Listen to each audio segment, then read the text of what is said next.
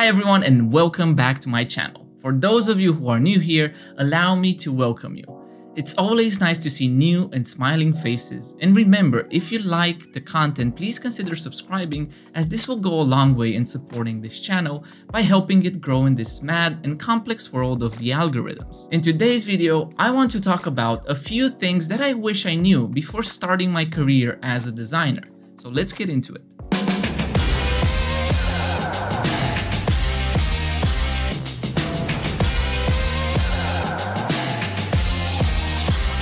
In this video, I want to focus on the skill side. Maybe in the future, I will do a few more of these to help you out with advice on interviews or starting your own agency and so on. I'm hoping that this will help you to kind of understand what you need to do in order to avoid unnecessary mistakes and also to guide you into making the right career choice. So I have about 10 years of experience now. I started as a graphic designer during university, moved on to owning my own company, back to a full-time senior product designer job, then contractor as a UX UI designer, and now agency owner. I know, it's a lot. Trust me, I've learned quite a bit, and I'm here to make sure you learn faster than I did. Now to get into the actual subject, after my long background explanation, here are my 5 things that I wish I knew before starting this long journey. Firstly, you'll need to make peace with the idea that technology is a fast learning and always learning type of industry. So don't get too attached to Photoshop, Figma, Sketch, and so on. There will always be something new and efficient coming out, and you will learn it quickly, so don't worry about it. You will have to change your mentality. And when something new comes out, try it and then judge it. Don't say things like, no, I like the program and it does the job. Personally, back in the days, I got used to Photoshop, even though I didn't really like it.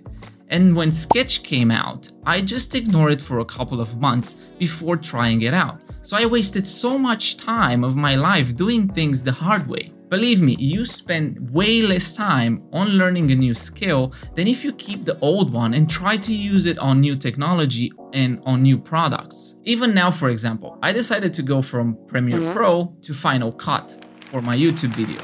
Again, this is a new industry for me, but I'm applying what I've learned and taking people's advices in order to become better at this. Secondly, it's not enough to have a top-notch portfolio. You need to know how to present it. I wish I knew this at my first interview when I simply thought that my portfolio would just do the talking. Like, here it is! It's wonderful! Please hire me! No, that's not how you do it. You need to talk about each project. What was the spec and what difficulties you found while creating these designs and these user experiences, and how you tackle those problems and difficulties. Again, don't start mumbling on and on about your cat and your grandmother. Try to be concise and clear and cover at least your top 3 projects that you are most proud of. This also shows your employer that you are able to talk about your designs with shareholders, developers, and so on. And number 3, the golden rule.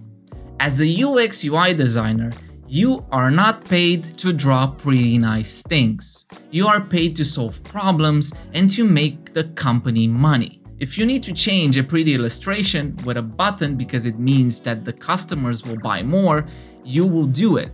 The customers cannot spend all day looking at the wonderful designs that you created. He or she needs to find things quickly, like products and buy now buttons. Again, you will get to this through years and years of practice, but the sooner you realize your true purpose as a designer, the better, and the faster you will understand why UX UI designers are paid so much. Number 4 is continuing on the golden rule.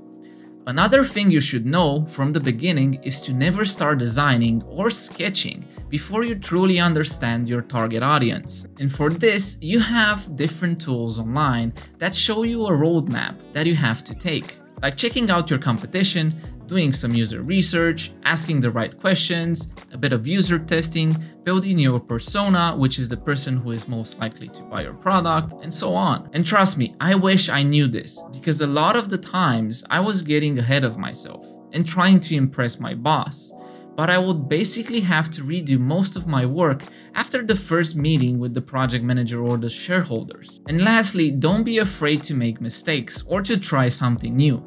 This is exactly the industry where you want to do it, and where you will pop out from the crowd if you do so. If you come with initiative and new ideas, people will eventually recommend you for other projects, even to other companies, and you will be able to grow as an individual and as a designer. I kept most of my contacts just because of this, not being afraid to get my hands dirty and do the work and try new things. For this, you can always subscribe to different YouTube channels, like, I don't know, this one, or design communities like Dribbble and so on.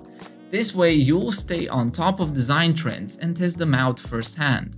This is all for today, guys. Hope you liked this video. Give it a thumbs up if you did. Smash that subscribe button if you haven't already, and I will see you in the next one. Take care.